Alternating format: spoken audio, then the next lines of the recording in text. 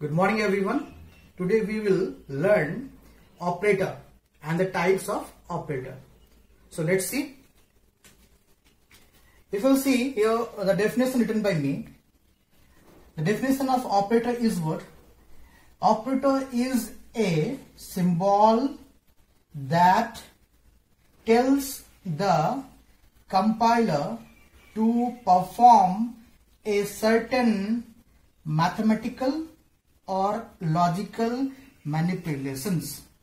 That means in operator, what we are doing, operator we are using to means the compiler is using operator to operate mathematical things, okay, and the logical things. Means logically, if we want to do something, if we want to prove something, then we have to use operator, or if we will use mathematics, then we have to use operator. So before that, you need to understand one definition. The definition is what? That you can see here. It is very important. That's why mentioned by me. Note the definition of operands. Now variables are also called as operands. Means the variable whatever we are using, that variable is also called as operand. Now I am giving you one example.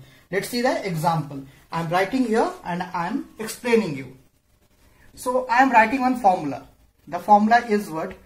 A square plus B square plus 2AB. Okay, now? So here you can see A and B. These two things are the variables, and these all variables are called as what? Operands. O-P-E-R-A-N-D-S. Operands. The variables are also called as operands. This one, this plus sign is called as operator.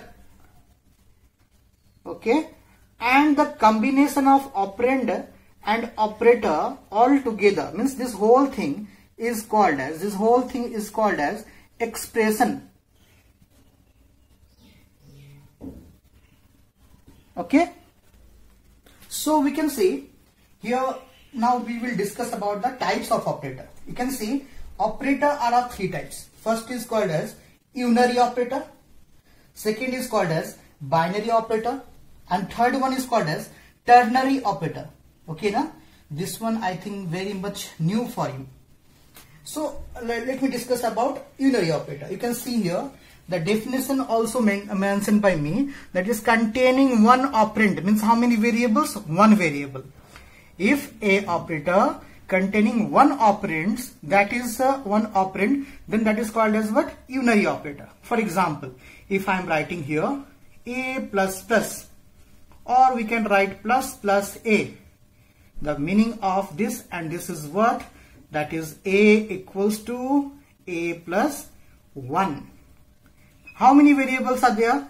Here also a, here also a. That means only one variable, only one operand. That's why this operator is called as unary operator. This one is called as unary. Now we have to discuss about binary. Binary containing two operands.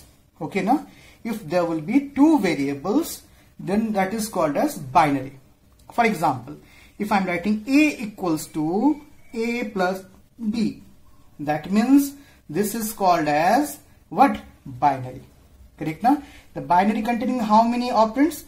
That is two operands, means two variables. You can see two variables are there. First variable is a and second variable is b. This a is same only. The first variable is a and the second variable is what? B. So that's why this one is called as binary operator containing two operands. Third one, that is called as ternary operator. We can say ternary expression also, ternary operator also. This is very important for your ICC. And the coming exams, I will give some questions from this also. This is the video part 1. So we are discussing just the introduction I'm giving you. Next video means the part 2 video of operator. That video I will explain some practical knowledge about the ternary expression. Now see the introduction. Ternary expression containing two or more. Generally this is more than two. Okay, now more than two what? more than 2 operands. Okay, now means more than 2 variables if we will use, that is called as ternary expression. Correct? Now I am writing here the syntax, and next class I will give you some for example. See here, example of ternary I am writing here. The example is, we have to write like this. See here, first is the condition. This is the place for the condition, and then we have to give one question mark. Then here this is the place for output 1, and second, that is the place for output 2, and semicolon. This is the condition, this is the syntax. This is the syntax. Syntax of what? Ternary expression. Syntax of ternary expression is condition is first, then output 1, then output 2. Now I am discussing, that is if one question, x greater than y, the value of m is equals to 30, else the value of m is equals to 40. Now this is the question. Correct? Now, so I am just solving this one. I am going to convert this one into what? Into ternary expression. Okay, this one is an if else. I am going to convert this one into ternary expression. Now see here, what is the first thing? That is, first thing is condition. So I am writing the condition is what? This part. So I am writing here x greater than y. Condition written. Now what is given? That is question mark. I am writing the question mark. Then what is there?